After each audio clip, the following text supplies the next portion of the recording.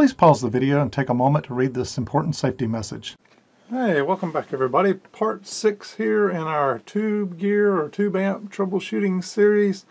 And we've moved on to a new piece of gear now. This is a Knight. Sometimes you will see it listed as KG85. Sometimes you will see it listed as KB85. I'm not 100% sure, but if I'm not incorrect, I believe one of those was a factory built model, and one of those versions was the build-it-yourself kit type model. And honestly, I don't know which one this is because nowhere on it does it say. Let me flip it around so you can see it. All right, as you can see here on the back of it is the Knight 60-watt stereo basic amplifier, a product of Allied Radio Company, and typical connections on the back here. But the story behind this amp was I was on vacation probably some 8 or 9 years ago with my family. We were staying in Disney World in Florida, and we were having a good time. And it was just one of those things where in the evenings we were sitting around and I had some spare time, so I get searching on eBay, and I came across this unit, and I've always wanted a nice one with a nice clean cage, good chrome and whatnot. And this one was sitting on there for sale, and so I ended up doing a couple emails back and forth or eBay messages with the owner, and he assured me that it had just been gone through by a very qualified tech. It had basically been restored, and it was in great working condition, ready to be sold type thing. So I did the make an offer, we agreed on a price, I bought it. It showed up at my house just about the time I got back from vacation. And I plugged it up, and it had an issue. If memory is serving me right, I think we were red plating somewhere on the output tubes. And it was one of those things where I contacted the seller, and he was adamant it had been gone through and it was working when he shipped it. And it got ugly basically. And finally I just walked away from the thing. And so this has sat on a shelf ever since, and it's a deteriorated state and it needs fixing. So I thought we could dive into it together and figure out what's wrong, because my memory is not serving me so well. I've gone through a lot of amplifiers in 8 or 9 years. So let's plug it up and see what we get. Okay, so I've got the unit flipped upside down. I don't have the cover off, and I've not taken it off for a reason. I'm going to see if you can look inside. Remember, we always start out these things, but even before we bring them up on a variac, because remember, that's what this series is about, teaching you how to troubleshoot tube amps and tube gear. Remember, first thing we do is a visual inspection. Well, without even taking the bottom off, do you see anything here that might be a problem? Well, I can tell you right now, if you guess this capacitor right here, this is an old electrolytic with the paper end caps and whatnot. This thing, if I'm guessing, is from the early 1960s right here. So for this guy to have claimed that this was completely gone through and restored by a highly qualified technician that left in a large electrolytic like this from 1960, I'm calling BS already. Let's get the bottom off of this. Okay, I've kind of gone through and done a visual inspection at this point in time, and best I can tell, this unit has never been restored. The two can caps on the top are original.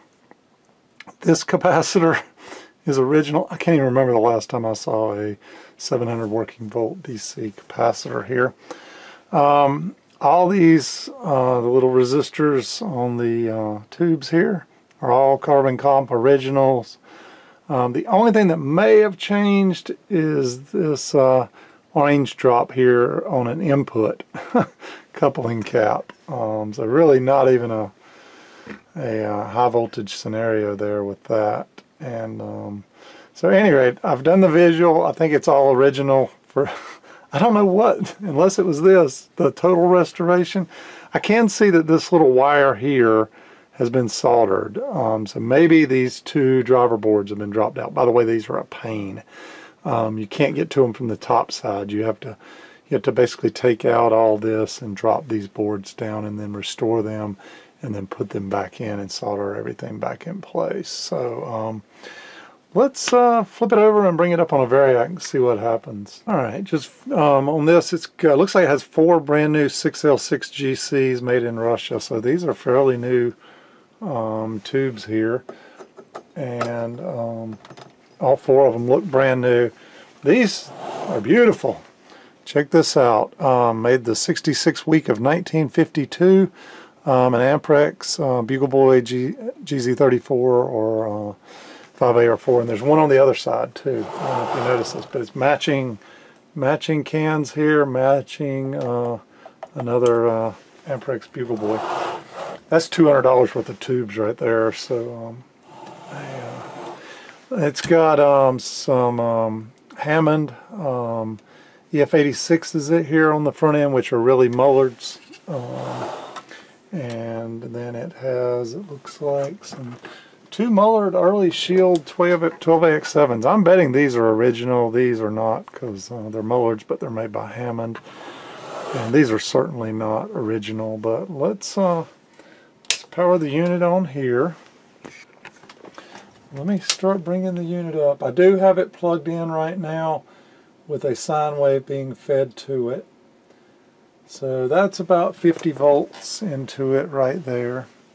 And just let that sit a minute and let it acclimate, and then we'll turn it on up to about 60 volts there, and we're starting to let it acclimate a little bit. I'll go ahead and get it up to 75 volts on the input. Ah, I heard something popping. Did you hear that? Okay, at this point I've got it up to 90 volts, and I hear a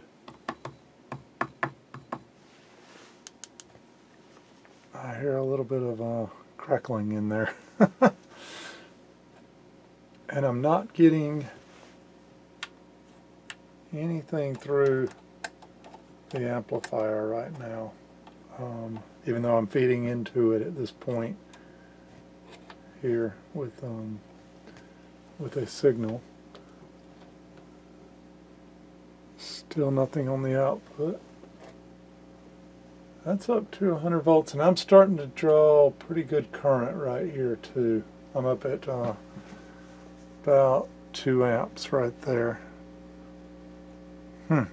No output whatsoever. Let's see if we can figure out what's going on here. I'm going to flip it upside down.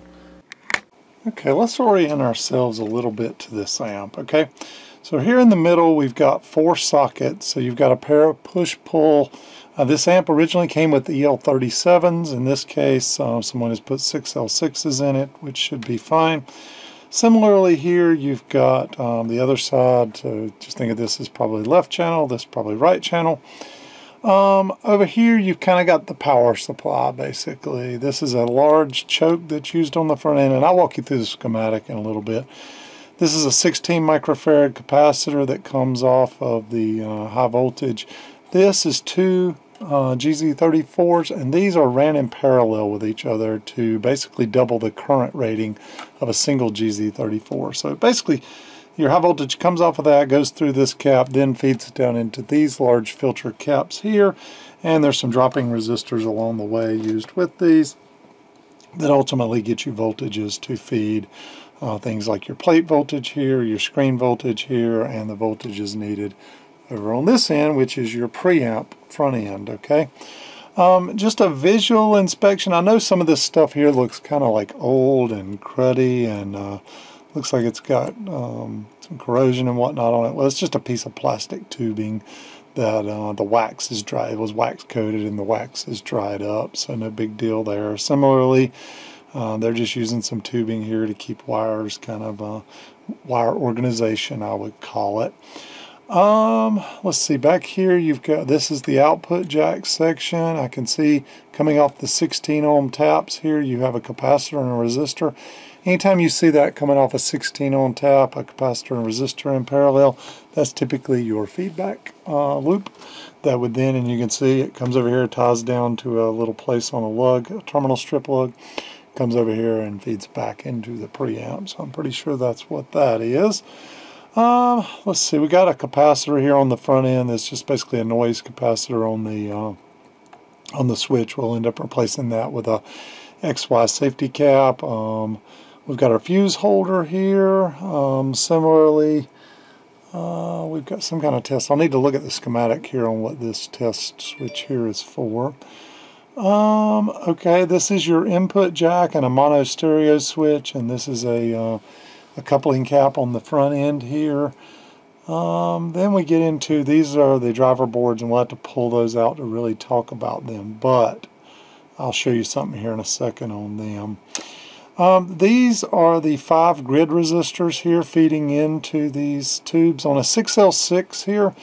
If you'll notice, the grid is pin 5, and you've got this little resistor that goes from pin 5 to pin 6. Well, pin 6 is not used at all in a 6L6 tube, so they're just using this empty pin socket right here as a jumper point to feed from the preamp through here into the grid, and this is just a jumper point going through this 1K ohm resistor here into the grid of the tube. So these are your kind of grid input resistors here, and they seem to be intact at this point in time.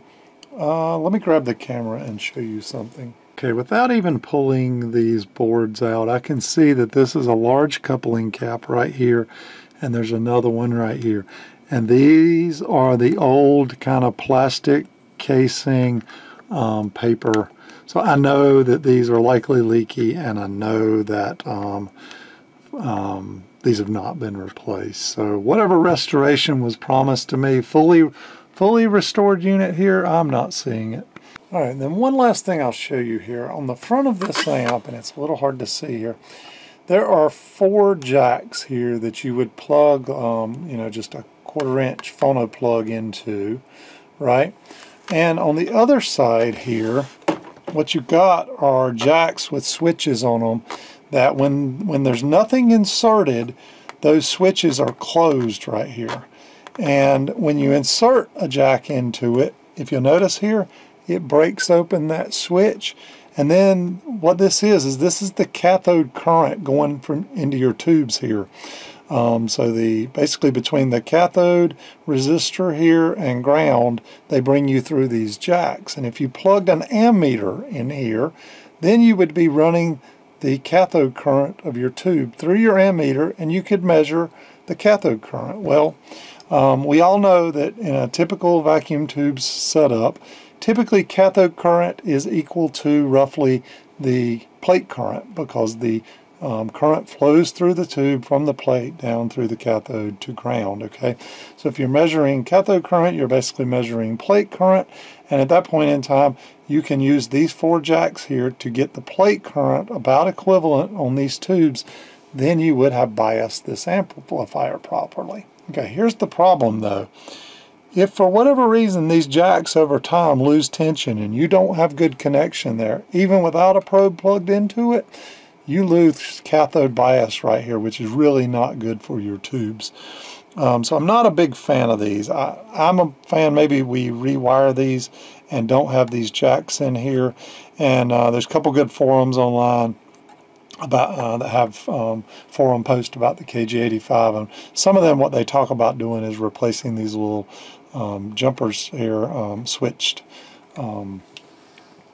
jacks with 1 ohm sensing resistors, and then use this measurement here as a measurement across the 1 ohm resistor, and then you would basically be reading voltage, which would, since it's a 1 ohm and you do I is equal to V over R, you basically, your voltage would equal your current. So if you're measuring 45 volts here, you might be measuring 45 milliamps on the other side. If you used a 10 ohm resistor, that would be the case. Any rate, we'll get into that more if we end up doing a restoration on this. I'm just walking you through the amp a little bit right now. These are your cathode resistors here. They seem to be intact, in good shape. So I'm not seeing anything visually wrong here. I think we're going to plug it up and start doing some measurements and see if we can figure out a little more that way. Alright, before we start measuring with a voltmeter over there, I thought we'd acclimate ourselves a little bit to the schematic so we know what we're chasing. And if you'll notice here, this schematic shows we start out with an EF86 on the front end, Then we drive an ECC83, which it plays the role of phase inverter, which then drives over here, splits the signal, and the two EL34s in this case. What am I showing you here? Goes through the output transformer and out to the loudspeaker, and then you're feeding all this via a power supply here, high voltage transformer, feeding into the two plates, the two sides of the secondary high voltage tap. Typically one goes to one plate in the GZ34, the other goes into the other plate, and then you pull the high voltage DC off of the cathode here. It goes over through a choke, through some filter caps, and feeds the rest of the amplifier. Well, if you said, Mark, you're not showing me a KG85, I would say you're right. I am actually showing you the schematic here for a Mullard 520 amplifier. It is the classic 20 watt amplifier, and believe it or not, this schematic and what I'm about to show you here, which is the Mullard the Knight KG85, it is the exact same schematic. So it's a few slight variations here and there, but for the most part, Knight basically copied the classic Mullard 520 schematic. And as you can see here, feeds in through the EF86, through the 12AX7, into, in this case, the EL37, out through the output transformer. Over here, you've got the power supply coming in, and this is where it differs from the Mullard circuitry a little bit. If you'll notice here, the secondary high voltage winding here, you've got red, and you've got the center tap tied to ground. One side of the red goes over and feeds to both plates in a GZ34. The other side comes over and feeds into both plates tied in parallel on another GZ34. And then we've strapped these two cathodes together on this GZ34 here. And if you'll notice, it's being fed by the 10 volt secondary winding on this transformer, because you're running you're running the 5 volt in this GZ34 filament in series with the 5 volt filament here for your heaters filaments on this. And then you're taking off of that right here 550 volts DC that you're then bringing over, feeding up, going through a transformer here. And remember, before it fed over and went up, and I call that a transformer, it's a choke. What am I thinking? This is where that 16 microfarad 700 volt capacitor sits at. It goes between this point and ground, coming off of this common point right here. So really what you've done is you've bootstrapped these two GZ34s in parallel with each other to give you twice the current rating that a single GZ34 would have. And then once you get on the other side of this choke, what is happening here is basically they're then doing a split rail power supply. They're feeding out, going through this filter capacitor for the left channel. They're feeding out and through these filter capacitors and dropping resistors to feed this channel up here, the right channel. Okay, I hope that makes sense. So a couple things we're going to want to check for when we go over there. We're going to want to check, make sure we've got good voltage coming out right here. We're going to want to come on the other side of this choke and probably start measuring at points on this. On this here represents a multi-section cap because of these dotted lines. So we're going to want to start checking various points in this multi-section cap for two things. One, make sure we got the right voltages, and two, to make sure that we don't have a lot of AC still sitting over here at this point. Maybe these capacitors along here are starting to age and they're not filtering out the ripple like they should be. Okay. The other thing we're going to start checking is in between stages over here. So you come out of this EF86 right here off the plate of it, and we're feeding over into this amplifier here.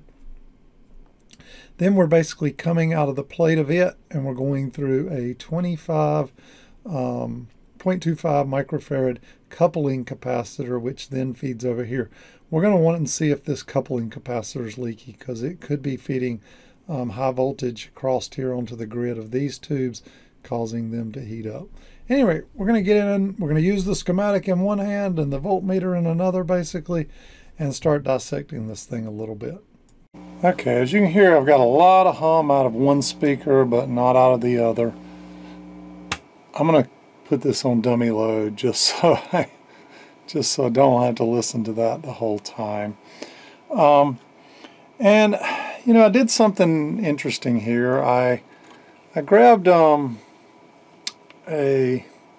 cable, if I can show you, and I'm running this out of my signal generator. One end's BNC, the other end's just a set of banana clips. Instead of feeding in the actual RCA jacks on the back of this, I have kind of brought it over, and I'm feeding it via these little jumpers here. And what that'll enable me to do is play around with feeding this unit at different points in the circuit. So let me show you here if I can.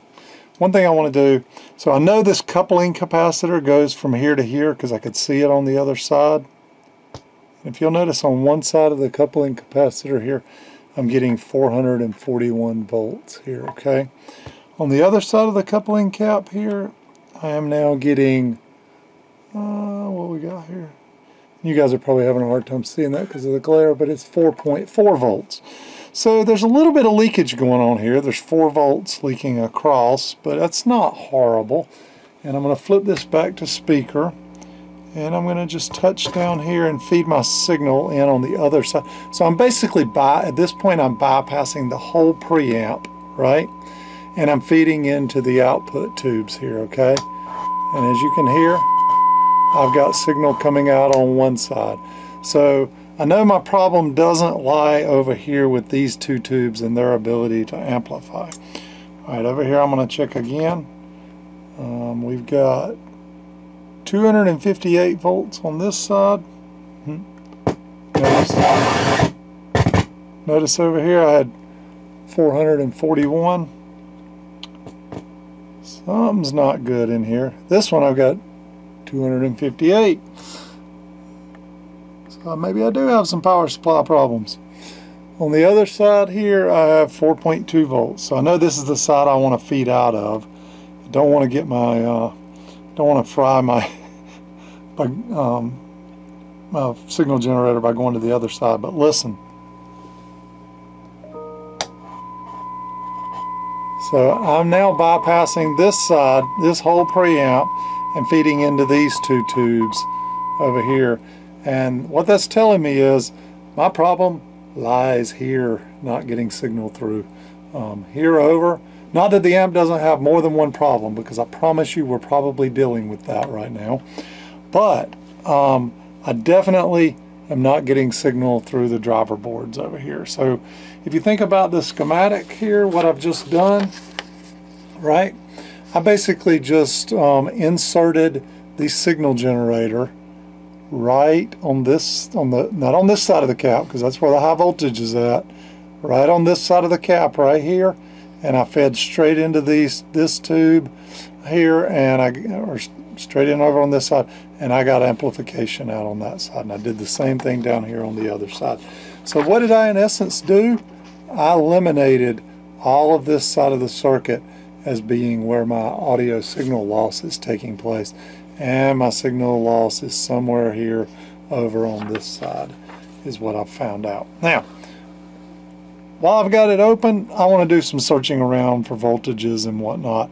If I come over here to the to these grid resistors on each of these tubes, you notice, what have I got? 4-point-some volts, the same 4-point-some volts that were leaking across coming through this grid resistor into here. I do want to get that 4 volts down, but at least it's not 100 volts sitting on the grids of these tubes. Wow, I think I just figured out the whole problem here, okay?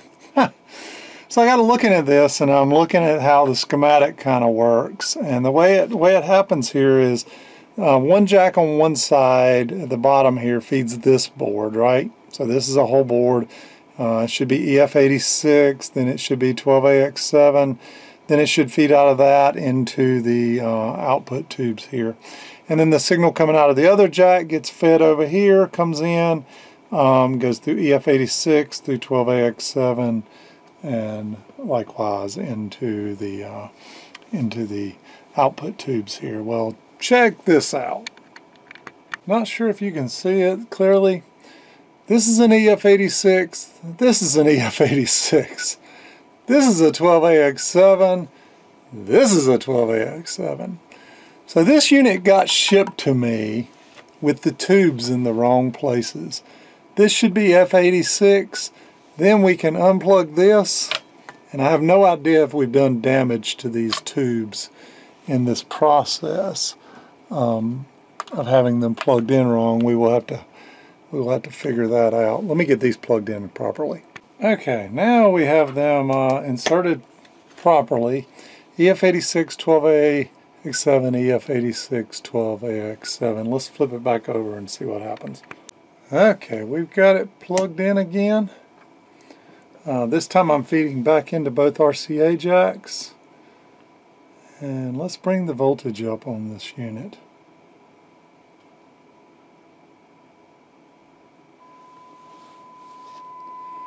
Wow.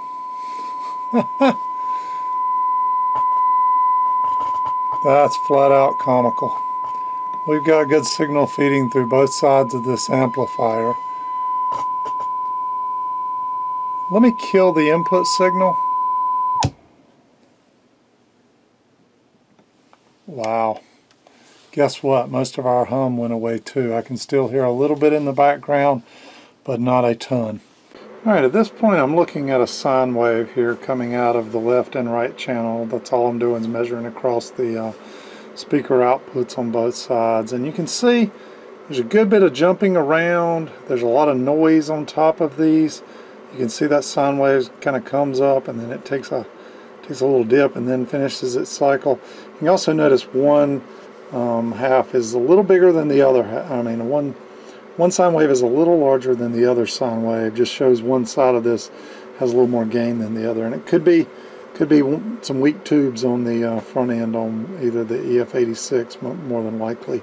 Maybe one of those a little stronger than the other, but that's not what I'm worried about. We can get that fixed. I'm worried about all this noise sitting here on top of this. Okay, remember on the plate, any type of octal tubes like this, KT88, EL34, 6L6s, whatever, pin number 3, so you kind of start over here with the little keyway and count around this way. So you've got 1, 2, and this would be pin number 3 right here, okay? We've got, what, 457 volts DC on it, okay? Here's a little trick I want to show you.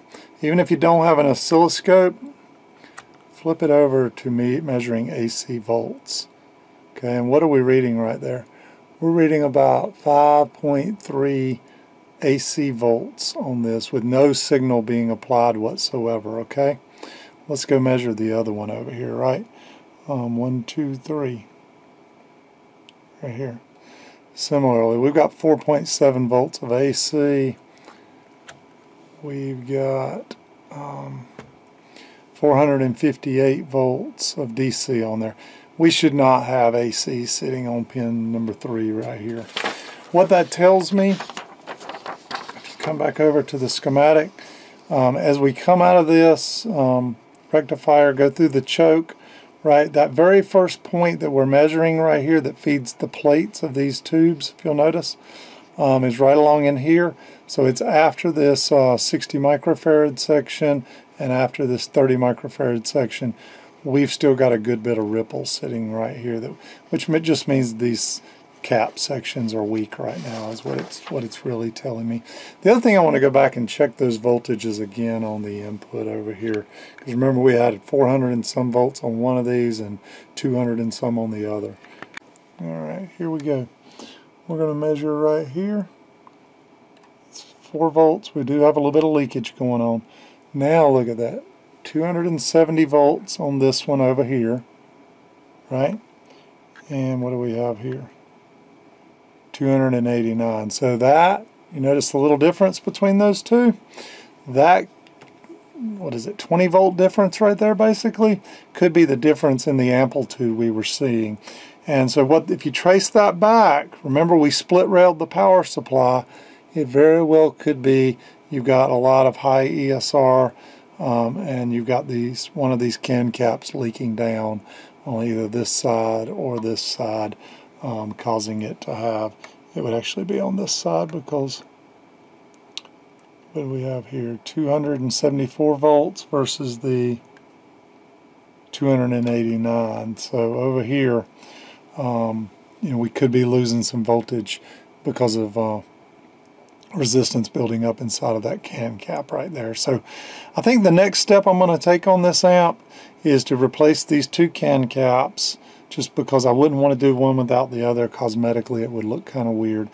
I definitely want to replace this. Whether it's showing any signs of being bad or not, I don't care. I'm going to replace it. And whether I like it or not, I'm going to pull these boards and recap, because I know these coupling caps are leaking 4 volts across to the grids of my output tubes, and I don't like that. So it could be much worse, but these things are aged and they're going to do nothing but get worse. But yeah, to say this unit was fully restored, that was far from true. And then to ship it to me with the tubes in the wrong locations, blowing my mind. I do remember unboxing this. They had shipped it with all the tubes intact. So we're going to go through the restoration much like we did those Fisher units, but hopefully you learned something today on just how to diagnose this a little bit, and maybe we'll bring it back at some point and show you what we're replacing, what all we've done, and let you hear this thing when we get it there.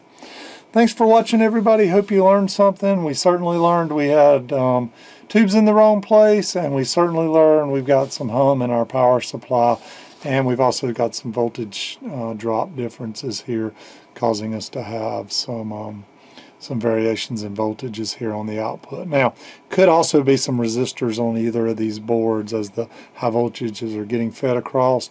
They're a little out of spec as well. I peeked under through the tube hole a minute ago with a flashlight, and I noticed that both of these still have the original carbon comp resistors on them, so they've not been restored at all. Anyway, thanks for watching, everybody. Hope you learned something. We'll keep bringing pieces of gear like this and dissecting them. Thanks again for watching.